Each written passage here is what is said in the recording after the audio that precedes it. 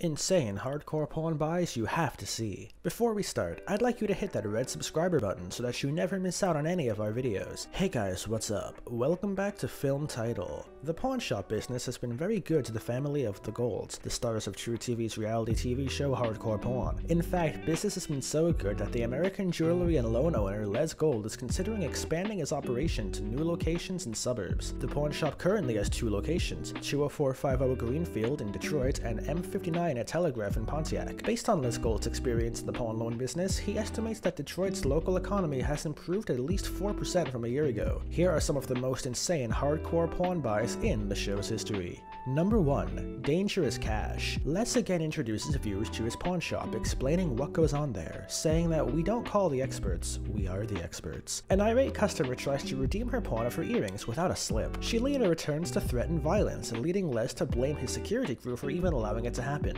A customer sells a stripper dance pole, but Les is skeptical that it would be sold. A man tries to sell a homemade cannon, but Seth trumps Les on the decision. Another man tried to sell a boat, but it was a bit of a fixer-upper. A woman sells a horse and pony, but it doesn't include a board for the horse. Number 2. More money, more problems. Les sends a few employees to work at the new location. However, Seth is concerned that the main store will be short-staffed. Soon, Seth is proven right when customers complain of the long wait. This leads to an argument between Les and Seth on the state of the business. Also, a man tries to pawn a watch that Les determines was not valuable. However, Les challenged him to sell it to anybody in the store. That is until the man decides to shout profanities instead. A man sells a latex vacuum bed sex toy due to the fact that his girlfriend found that he had ordered it and told him to get rid of it. Les and Bobby J ask another customer to demo the toy and then proposes an ultimatum to the buyer, the sex toy or his girlfriend. A man tries to sell a stainless steel bracket only to get abused by his girlfriend when he learns that the store was not buying them. A man sells an old telephone switchboard that he thought was owned by Alexander Graham Bell due to them seeing Bell's system on a plate affixed to the front, but manages to get an offer from Les. Number 3. The Shocker.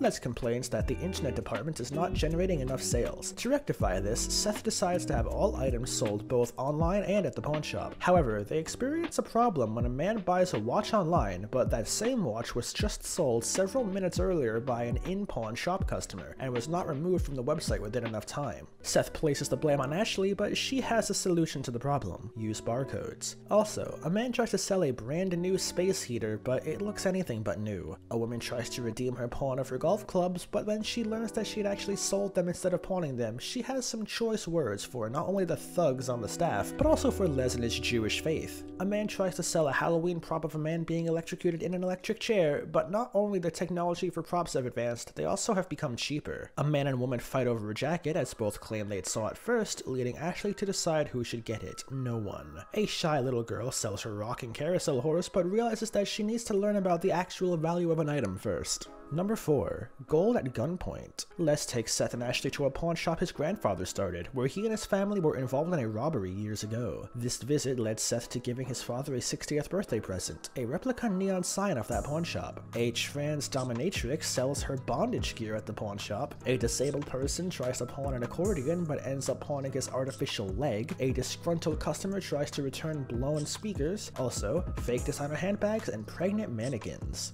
Number 5. Face Off.